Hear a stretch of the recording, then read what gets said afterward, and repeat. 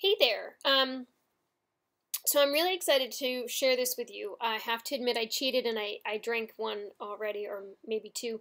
Um, this is Old Chub Scotch Ale by Oskar Brewing Company. So this was part of the variety pack that I picked up.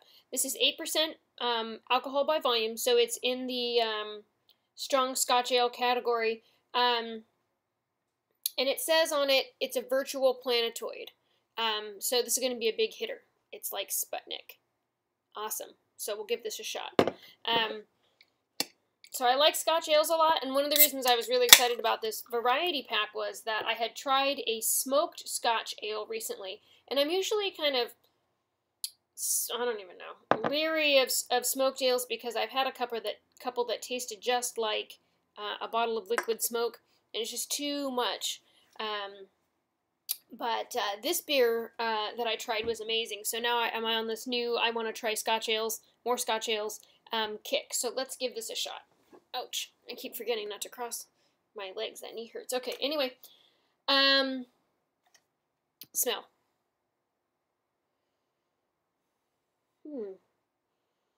Lots of maltiness, some coffeeness. A little bit of smokiness. Just a light smokiness.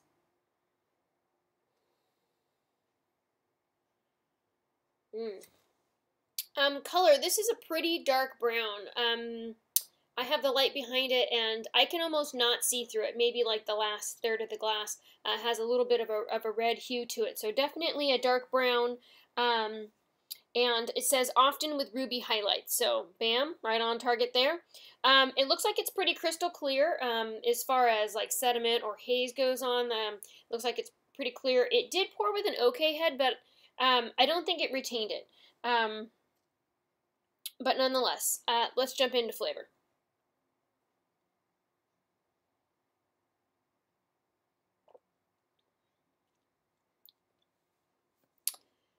Gosh, there is so much yumminess here. I think one of the reasons that I like this style is that it has a mouthfeel that goes with it. It's like a it's kind of,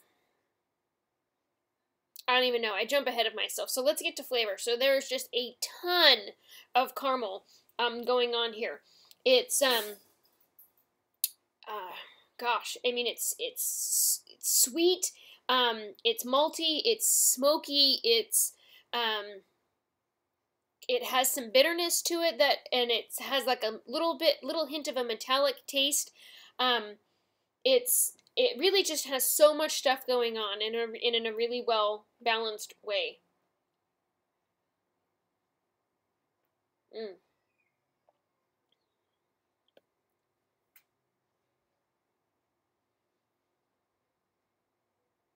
I don't, and I always wonder, like, right where that threshold might be, and apparently it's not at 8%.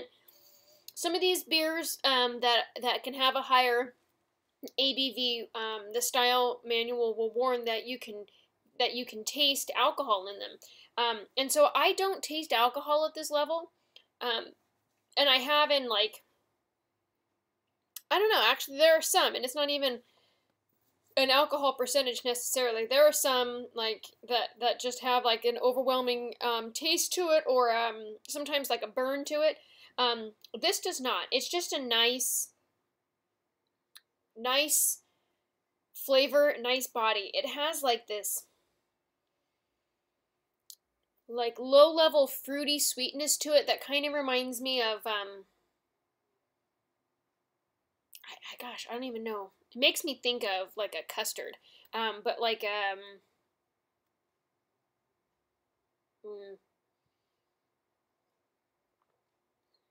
or a raisiny dessert, some like a bread pudding with raisins in it.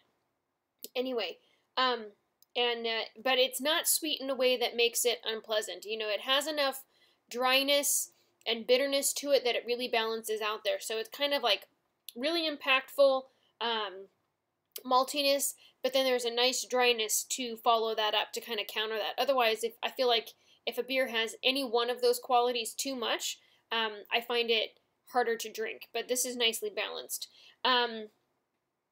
So definitely a fuller bodied beer.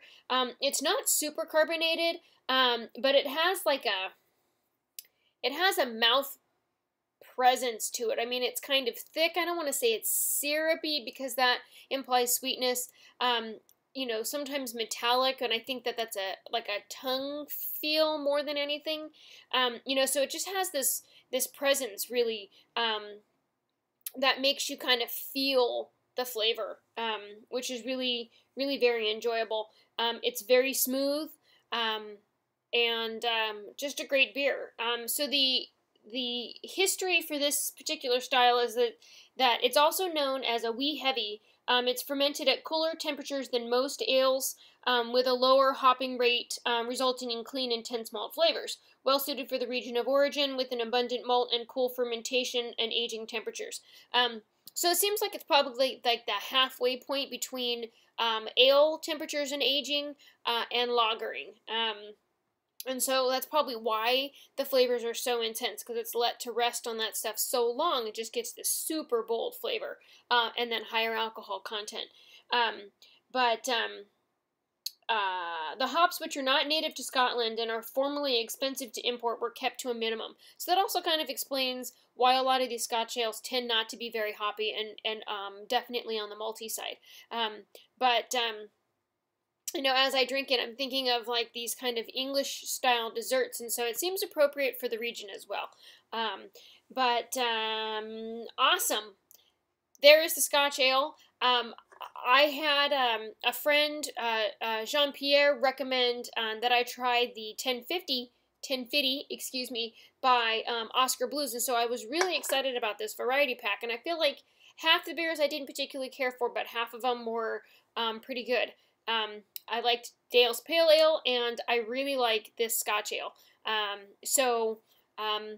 That's my review of my Oskar variety pack. I would love to hear if you have tried Old Chub Scotch Ale and what your thoughts were. And then, do you like Scotch ales? I want to know. I feel like they're probably more of a specialty item, and I spend a lot of time at Bevmo that, bless them, have a really large variety of beers that involve a lot of different regions. So I can go in and they have it categorized by, Belgian ales, German ales.